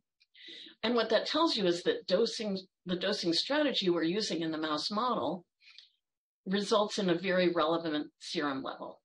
Well, then when we do the experiment and say, okay, if you give genistein or vehicle from day 1 through 5 of neonatal mice, what happens? Well, 100% are infertile as young adults.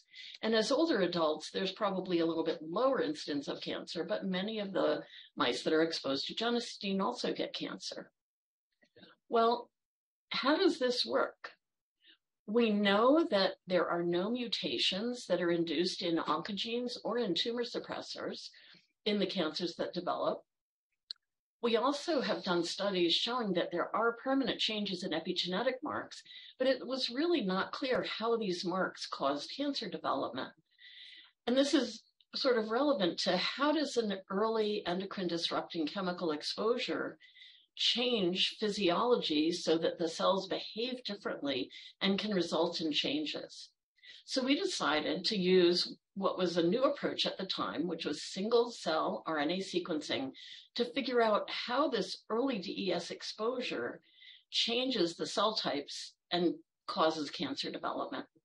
So it was a very simple experimental design. We gave DES, day 1 through 5, and collected the uteri of the older adult mice. And we isolated living uterine cells for single-cell RNA sequencing analysis. So what you need to know about the uterus and the uterine cells is that the uterus has adult epithelial stem cells. And these stem cells actually generate progenitors that become either the luminal or the glandular cells that Franco mentioned in his talk. And then they go on to form the mature cell types, the luminal epithelium or the developing and mature glandular epithelium. What we did in this study, which has a whole lot of data in it that I'm not even going to talk about at all, but we focused mainly on epithelial cells and their differentiation. This is what's called a UMAP of the epithelial cells only from the DES exposed and the control mice. Each dot on this UMAP represents a single cell, and they are placed on the map depending on how close their gene expression resembled those of the ones of the other cells. So cells that are the farthest apart on this map have the most different gene expression profiles. And what we found was that if you analyze the gene expression of this group shown on the top left, these were luminal epithelial cells. And the ones here at the bottom were glandular epithelial cells. The ones at the top right were basal cells, which is a cell type that we only normally see in the DES group. And then there was this huge unidentified set of cell clusters present in the middle that we didn't know what it was. So then what we did was we said, okay, which of these cells came from DES and which of these cells came from controls? And what we found essentially was that all of the luminal and glandular normal epithelial cells were from controls. All the basal cells were from DES, no surprise, but the huge cell population in the middle was almost all DES cells, except for a few pink cells that you can see right in the middle. So then what we did was we took only the control epithelial cells and reclustered them. And what we found was, again, just 3 clusters. One was luminal epithelium, one was glandular, and a third cluster appeared when we did it this way. And those, it turned out to be, were epithelial stem cells. We did the same thing with only the DES cells, and again, just got one major cluster. We had removed the basal cells from this analysis because we already knew what those were. But then what we did was we said, okay, where are the stem cells in the DES group? And what we found was that that one little cluster of stem cells actually mapped and formed those pink dots that were sitting on top of the DES group that we didn't know what it was. And so our overall analysis of what is going on in this model is that in a control, there are glandular, luminal, and epithelial cells. The epithelial stem cells form the luminal progenitors and the luminal mature epithelium. They also form glandular progenitors and the mature glandular epithelium. But if there is a disruption event early on by an estrogenic chemical, the mice get uterine cancer, and what these uterine cancers develop from is a single progenitor cell population that has characteristics of epithelial stem cells, as well as both luminal and glandular cells. And it forms abnormal luminal epithelial cells and abnormal glandular cells that in work I haven't shown you that we've also done on looking at the stromal cells in this model. Together, they cause the formation of cancer. So that's really in the weeds, but now let's back up and think about just development in general. You take a cell that's got DNA from the mom, from the paternal line and the maternal, and there's, and it's sort of undifferentiated. There aren't epigenetic marks that are telling the cell what to be. And that cell then acquires epigenetic marks as it differentiates into a mature cell type. But an environmental trigger will change the epigenetic marks in a way that gives you an adult cell that maybe looks pretty much like one that wasn't exposed, but it actually has different marks. And then in the presence of a second environmental trigger, can have a different adult function, and in some cases can go on to make cancer. So this work that I've just told you about was largely carried out by Wendy Jefferson and Lisa Padilla-Banks in my group, as well as Brian Pappas, who is a bioinformatics specialist at NIEHS. And I'll conclude. Thank you so much, Dr. Williams. We appreciate you sharing with us about your research on DES exposure and are very grateful for you joining us today as well. In the interest of time, we're going to save the questions for the end of today's panel discussion. And so we're going to move into our fourth and final presenter during our first presentation or first panel presentation of the day. Our next presenter is Dr. Janet Hall. Over to you, Dr. Hall. Thank you. Good morning. First of all, thank you very much. And it's really a pleasure to have been invited and to join you all today. I'm really going to start, basically the title, my talk is really focused on the effects of EDCs on ovarian aging and menopause. I'm going to primarily be presenting data from epidemiologic studies, but I wanted to give an initial basis for that. So basic science studies have shown that throughout the development of the ovary, from its development in utero all the way through ovulation and corpus luteum function, we see that various environmental chemicals can have effects. So BPA on germ cell nest breakdown, and all the way through to pre-antral follicles and the antral follicles. But other chemicals also become important as we move through the development of the ovarian follicles. So I'm going to talk a little bit about these chemicals and what these effects at different stages of in the ovary have on our clinical markers of ovarian aging.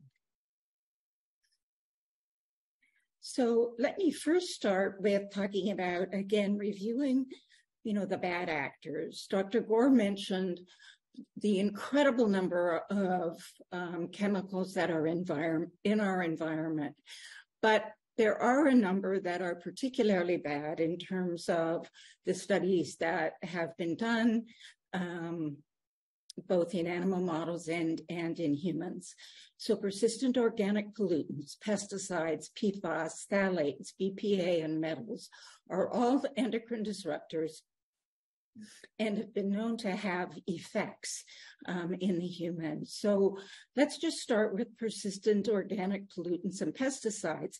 These are highly carcinogenic compounds.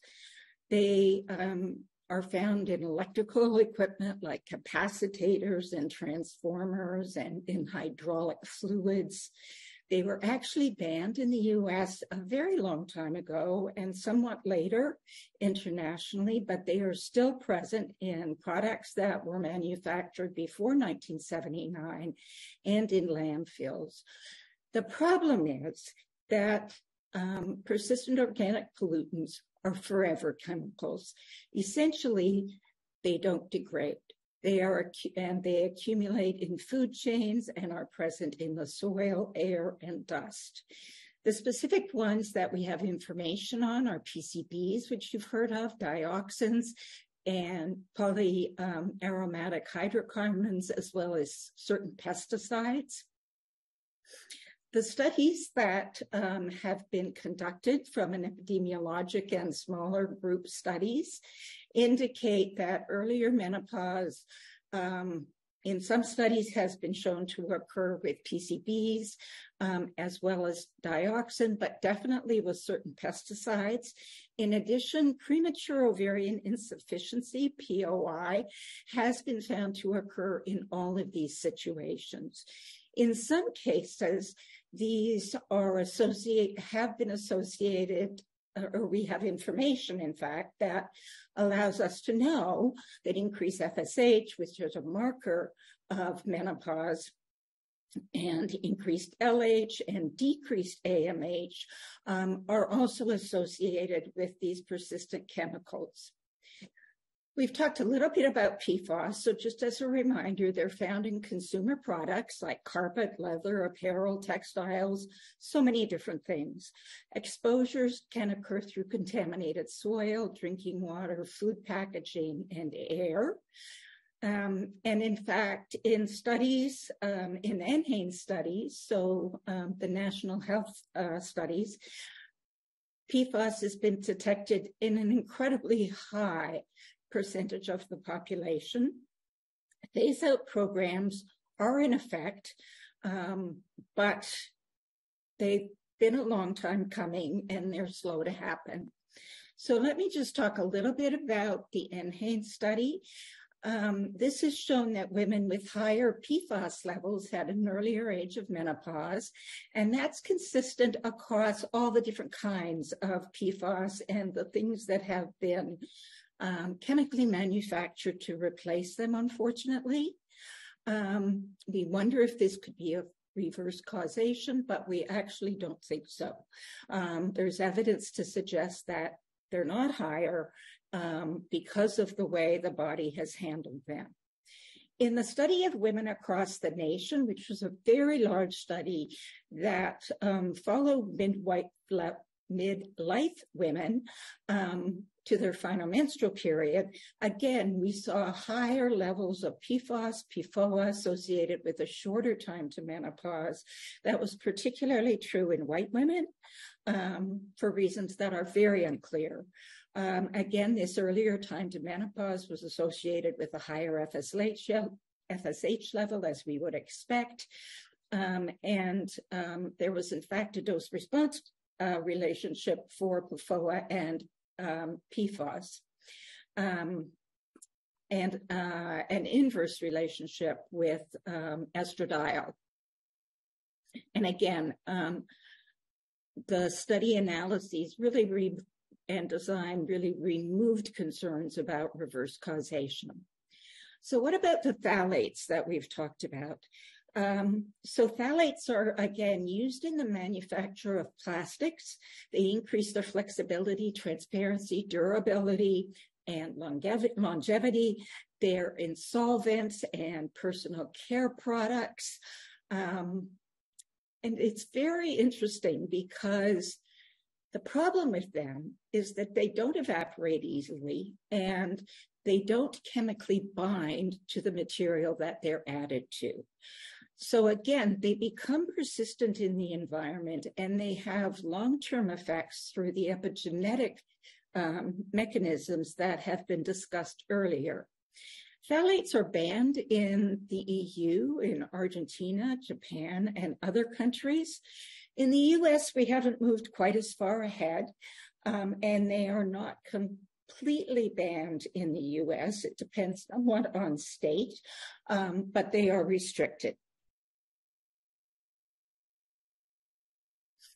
So what about phthalates and earlier menopause? Again, if we go back to NHANES studies, women with the highest level of one of the phthalates experience menopause 3.2 to 3.8 years earlier than those with low levels. And in the Midlife Women's Health Study, the baseline analysis from this longitudinal study of 45 to 54-year-old women show that there was almost a 20% increased odds of recent hot flashes and almost a 40% increase in frequency per doubling of the summary response. So this is a big change.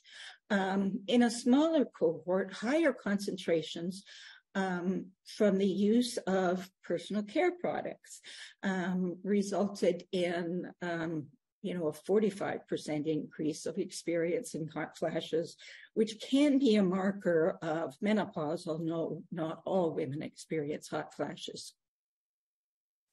But again, longitudinal analyses found that individual metabolites were associated in a dose response way with hot flashes. So the EARTH study is a study looking at premature ovarian insufficiency and poor IVF outcomes. And in this study, one of the findings was that women who were undergoing assisted reproductive technologies had urine concentrations of one of the phthalate metabolites that were inversely associated with the number of eggs that were retrieved, with clinical pregnancy, and with live birth.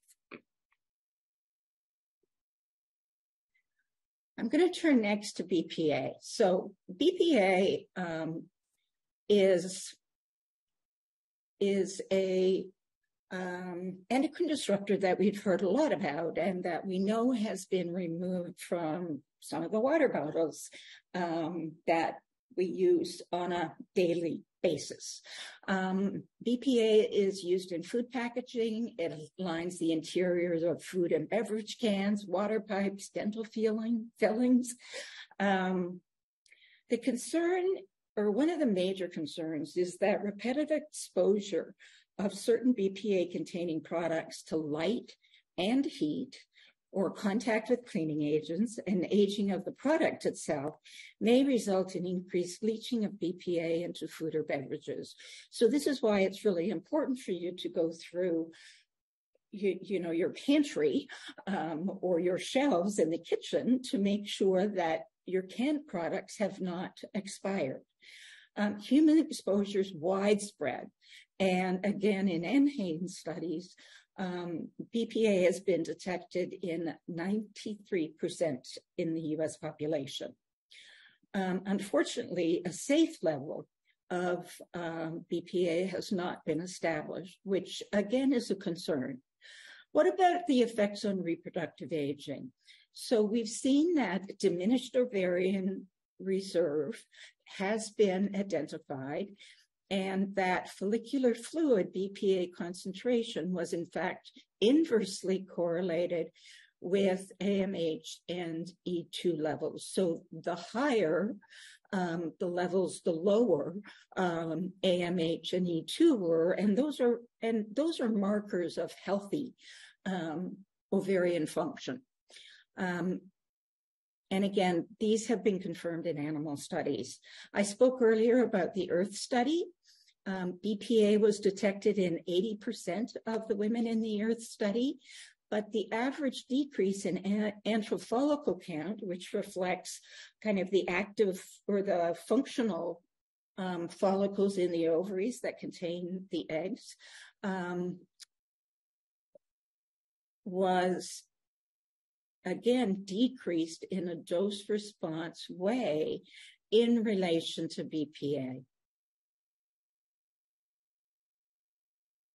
So what about metals and earlier menopause? Nurses' Health study has shown that the odds ratio for menopause under 43 was 5 times higher for women in the highest compared with the lowest third of individuals with lead exposure measurements. And NHANES also showed an increased odds of menopause that was linearly associated with increasing lead levels.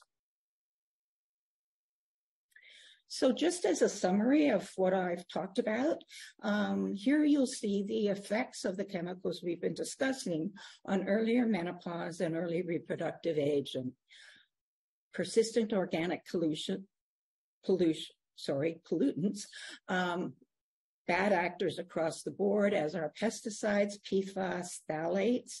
BPA has been shown to have a negative effect on early reproductive aging, although we don't have studies to demonstrate that in terms of earlier menopause.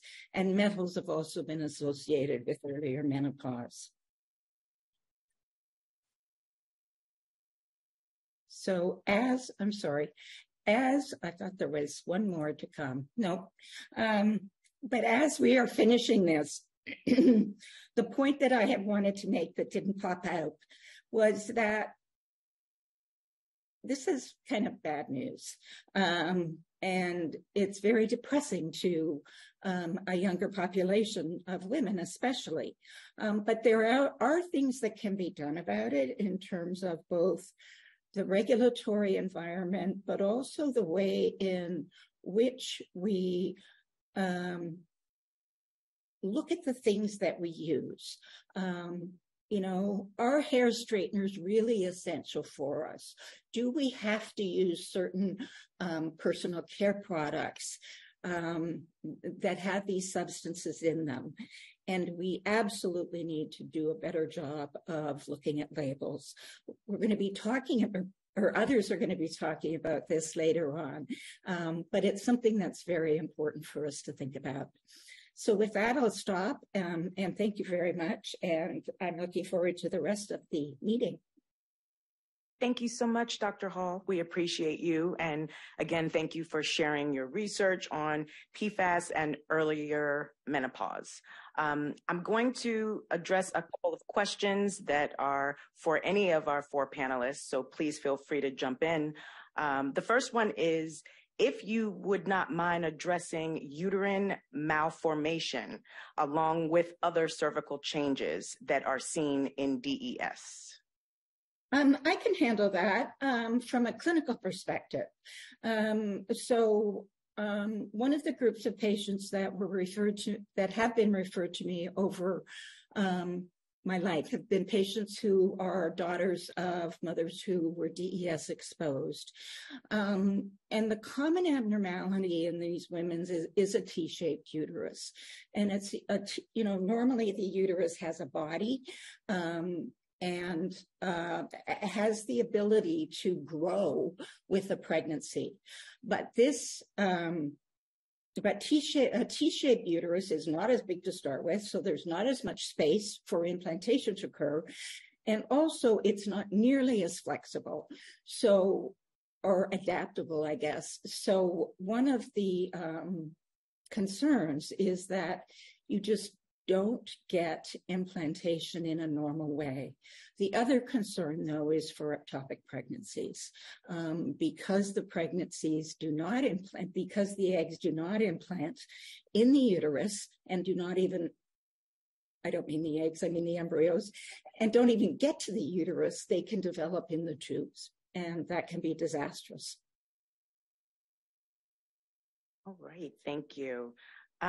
This also can go for any of you. There were several discussions of the use of menstrual fluid.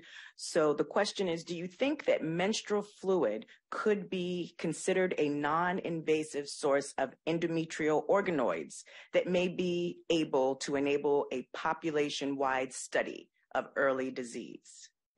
Yeah, I can answer that. I mean, I think we showed that in that was actually work that was published by Margarita Turco, that you could do that. And I think it's very exciting that you could do that. I think it opens up a whole new frontier, and especially to be able to isolate stromal cells and organoids from the same patient, since there's a stromal epithelial communication, makes it extremely exciting, and it's relatively easy. And I think that thanks to Jan and the clinical research unit here, we've been able to, accumulate a lot of volunteers very rapidly. So it's very promising. Great. A challenge to the field of endocrine disruption is that there are many substances that are diverse and may not appear to share any structural similarity, other than usually being of a small molecular mass, making it very difficult to predict whether a compound may or may not exert endocrine disrupting actions. Can you speak to that with the size of some of the compounds? Well, I think, some things you can predict and some things you can't. And what we think is, if the more pathways we identify that are regulated by, in the uterus for function, once you get compounds where you don't know what they interact with, you can do a transcriptome or a single cell or any kind of molecular analysis, and then work your way back to find out what pathways they interact with. I think combining basic mechanistic research along with some toxicology will allow you to do that. I mean, if you just do toxicology and dump compounds on cells, you're sort of reading the tea leaves sometimes. And if you do mechanistic stuff, you're sort of agnostic to what's going on with the compounds. I think combining the both is what we've been trying to do. Yeah, it's actually interesting, Franco, to expand on that a little bit. I think one of the things that's happened much more recently in the toxicology field is beginning to use methods for evaluating compounds that don't require long-term mouse studies. And so the specific kinds of technologies that Franco just mentioned are becoming increasingly possible, and I think may give us some earlier indications of the toxicity of a wider variety of compounds than we've been able to look at. Great. Thank you so much for that. This next question is regarding fetal brain development. And as the blood-brain barrier has not yet completed its development during the fetal development stage and development of the nervous system, is it possible that the fetus is more sensitive to all neurotoxins?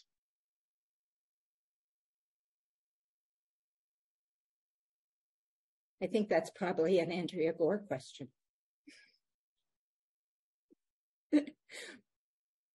Can you hear me? This is Andrea. Please jump right in. Yeah, I would agree that the fetal, it's not just the blood-brain barrier, it's also in the fetus, that's when the hormone receptors are beginning to be expressed. That's when neurogenesis and neural migration is happening. And those neurons and their support cells already express hormone receptors at those ages.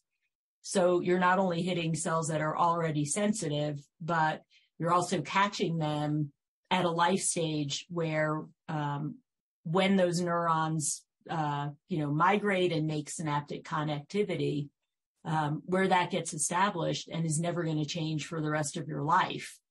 So at least as far as anatomical position. So the fetus is definitely most sensitive to hormones during that stage. And I'm sure the minimal blood-brain barrier at that time is also a part of it. Thank you. With all of the great discussions and wealth of information that we've learned about EDCs, a question has been posed as to, is there a method by which levels of EDCs can be tested? And if found, can EDC levels then be offset?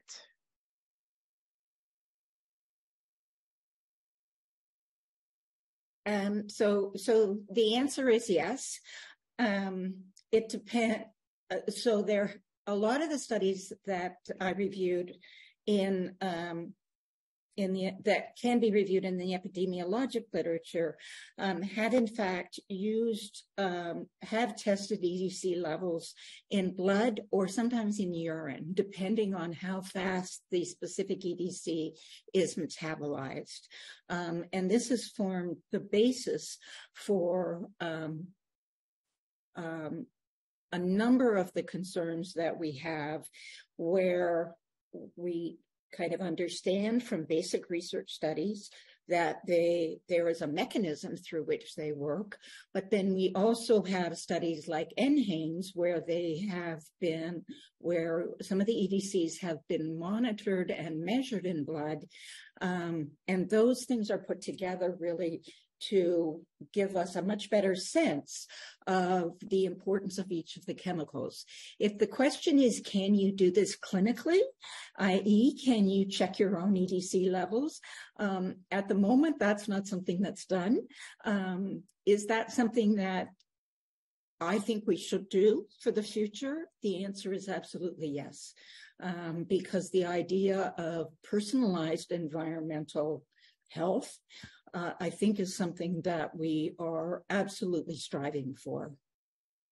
I just want to follow up on what Jan said. So a lot of time environmental exposures already happened, and there's nothing you can do about it. I mean, it's water under the bridge. So I think by doing mechanistic research on identifying what pathways, you can come up with ways to ameliorate the impacts of this. That's why, factors that can control uterine growth, proliferation, or ways to diagnose what's going on, markers, and how to treat that are something that we're interested in pursuing. And I think, you can prevent it, but sometimes the PFOA is a forever compound. So North Carolina, they're here forever. So we just have to learn what do they do and how to deal with it.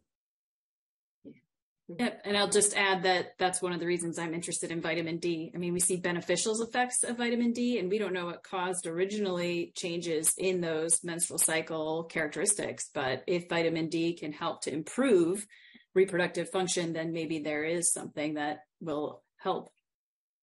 Yeah. And I think I'd like to mention that tomorrow in my talk, I will be addressing interventions, which have their limitations, but still it's very exciting to see about the vitamin D study.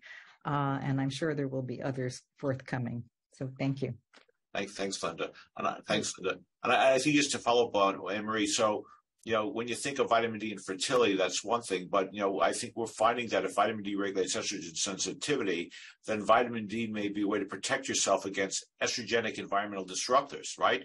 Because vitamin D, regulates and then you could work like that. So I think all of these will come to play as we learn more about the pathways and mechanisms regulating, function of the reproductive system. Oh, right. Well, thank you again so very much to Dr. Gore, as well as our 4 panelists, Dr. Giudice, Dr. DeMayo, Dr. Williams, as well as Dr. Hall. We appreciate you all, and I will turn things over. At this time, we will transition to the GatherTown platform for our virtual poster session from 11:15 to 12:15, followed by lunch. Instructions to join GatherTown can be found on the Symposium website, in the Zoom chat, and linked on the HHS live stream site. A link to the website and a direct link to GatherTown are now available in the Zoom chat. If you are joining us on Zoom, we strongly recommend you keep your Zoom webinar open during GatherTown portions of the event to provide a smooth transition when we return to Zoom at 1 p.m. GatherTown is a virtual environment, and we encourage you to engage with your colleagues much like you would in an in-person event. The functionality of GatherTown is very user-friendly. Please make sure your camera and microphone access are enabled, and you can use your arrow keys to move around the space. When you click the link to enter GatherTown, if you move your character using your up arrow, you will see the poster hall and networking rooms. If you navigate down, you will see a help desk if you have any questions. Feel free to explore the environment. There are couches, tables, and benches available for networking as well. You may also refer to the event website, which provides further instructions and screenshots for easy navigation. Feel free to join GatherTown at this time to set up your character and ensure your camera and microphone are enabled.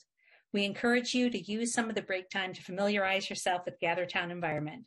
When you enter the virtual poster hall, there is a directory available to easily find our many scholars. If you have any questions, please navigate to the GatherTown help desk or find one of our staff members.